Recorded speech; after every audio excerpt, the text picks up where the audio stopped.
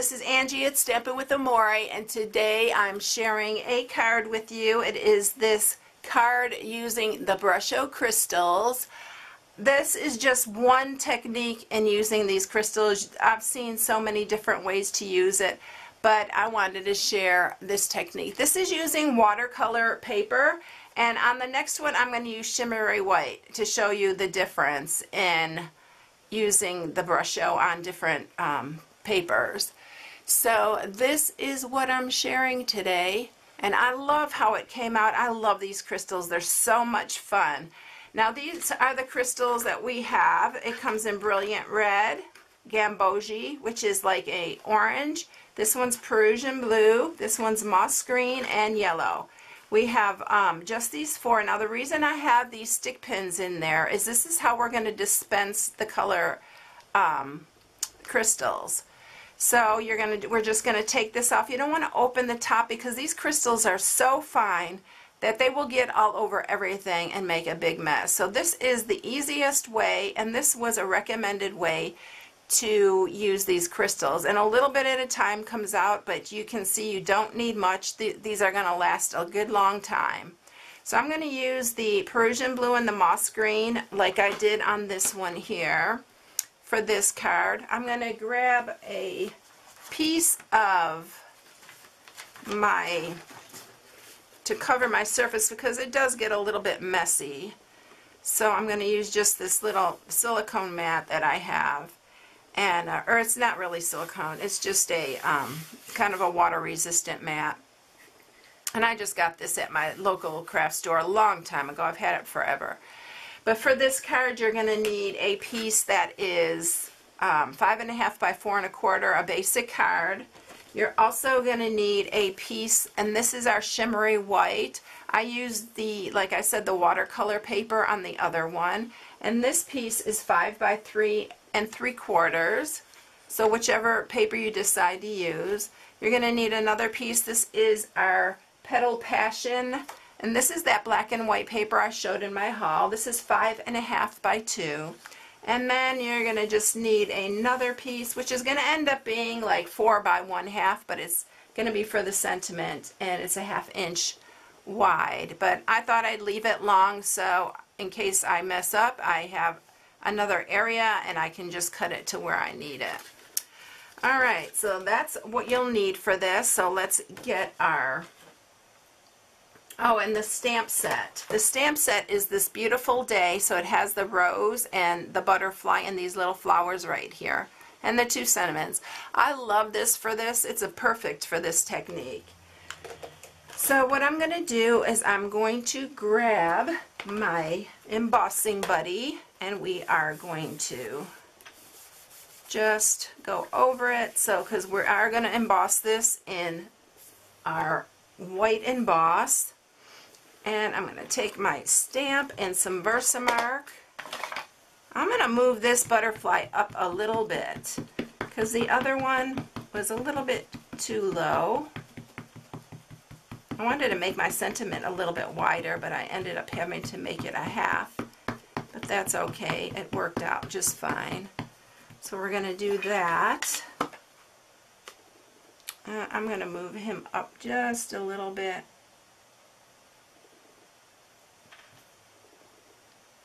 And stamp that. It's a pretty good size, so I'm going to hold it there just for a minute. And then get my white emboss out here.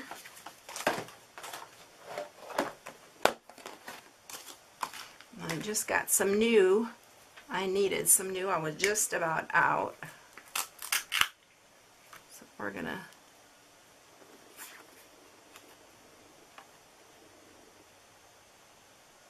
And then we're going to also go ahead and let's just emboss both of them at the same time. The sentiment also.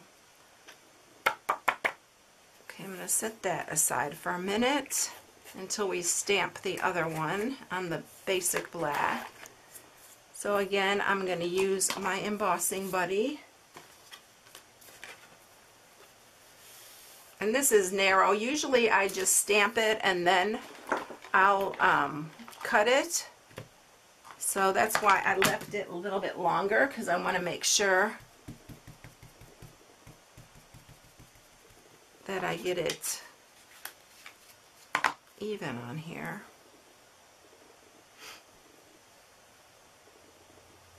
Can't really get my head over it, so hopefully I'm in the center.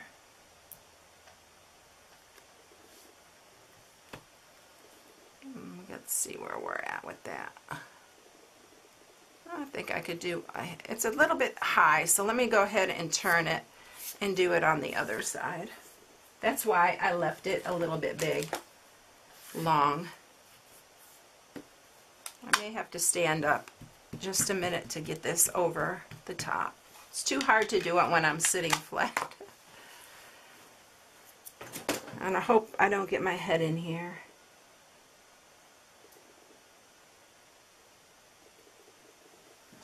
Yeah, I think that one's good. Okay, let's get our white emboss here.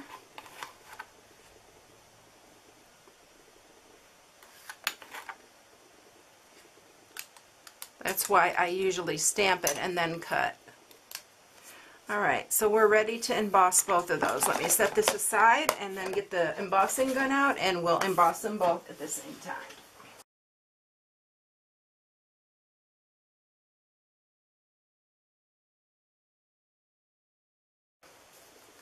Okay, so you may not be able to see it, but I think you can right there. But it is all embossed now, ready to go. And you do have to be a little patient with the drying time. I may bring out the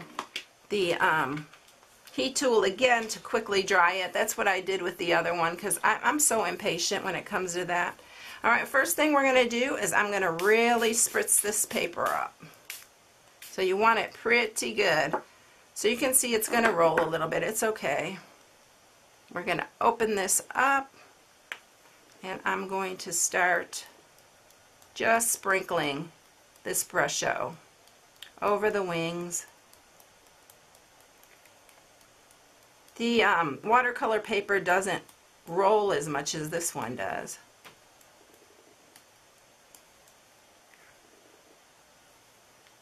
Okay, and then I'm going to get the moss green out.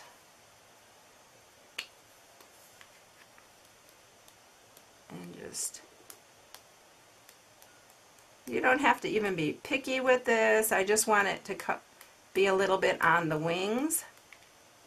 Ooh, got something on there.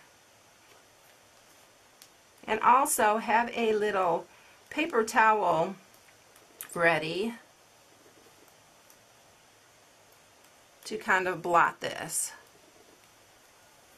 I may need to add a little bit more blue, I'm not sure, but I'm going to go ahead and spritz it one more with our mini mister, and you can see how it's reacting to it.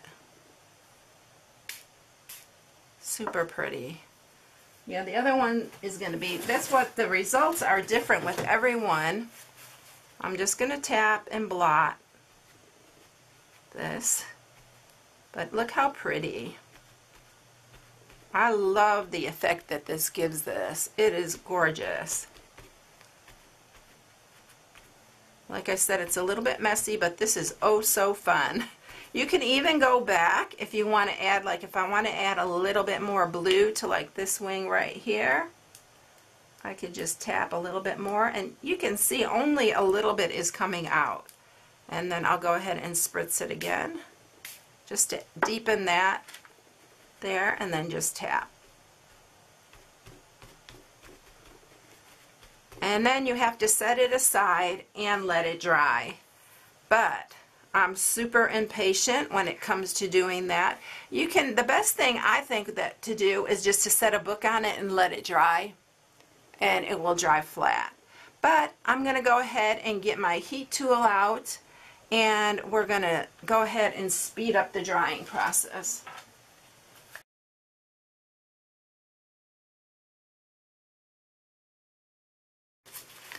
Okay, so it is pretty dry, almost fully dry right now.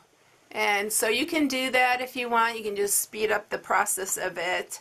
And I think that the only difference in the watercolor and the Shimmery white is the texture, and the color seems a little bit bolder on here, but I don't know if it's because maybe I put a little bit more crystals on this one, but it's super fun. So I'm going to grab our base right here.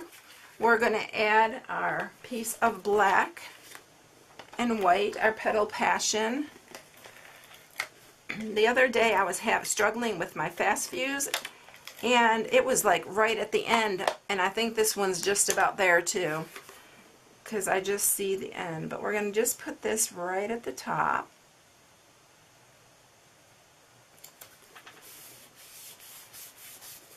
And then I'm going to just add this one, and I'm going to have to use my, see if I have another one full up here. I have a bunch,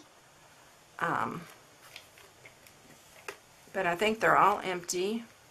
I have refills though. Yeah, see, this one's empty. I just emptied another one. All right, we're gonna use snail for this, but the snail is not a good idea. You can use tear and tape or whatever, because the snail, this is thicker, and I don't think it's gonna hold as well. I'm gonna put a lot on here. I don't think it's gonna hold as well as the fast fuse. I don't like it to buckle or come up. So we are going to center this one now,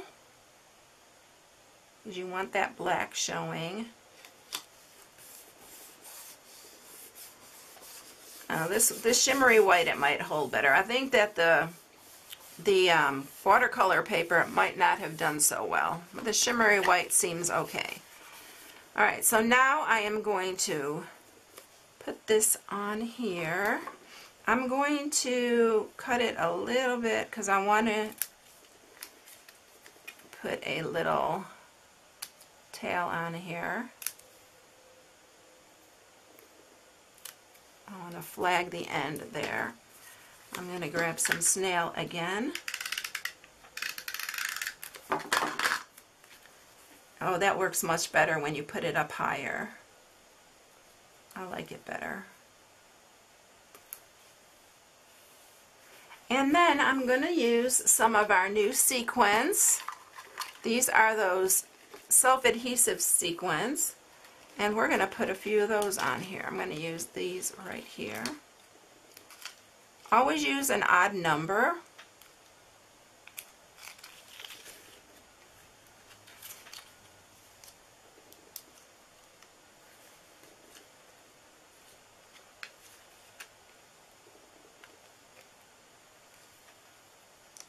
One more.